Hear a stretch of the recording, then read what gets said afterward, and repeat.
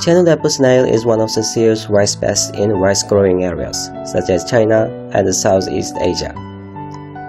Channel apple snails are dark brown with large shells, approximately disc-shaped, and eggs are pink or bright red.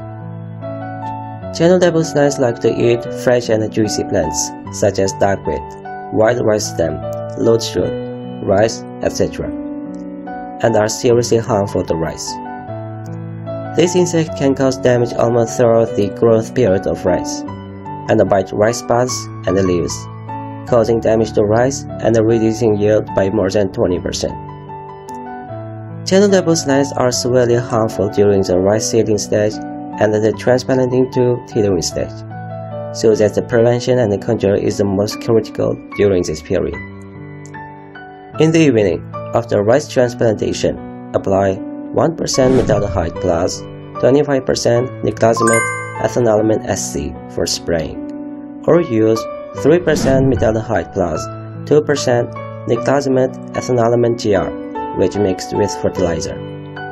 After the agrochemical is used up, leave 1 to 3 cm of water, and then the channeled apple snail killing effect is better.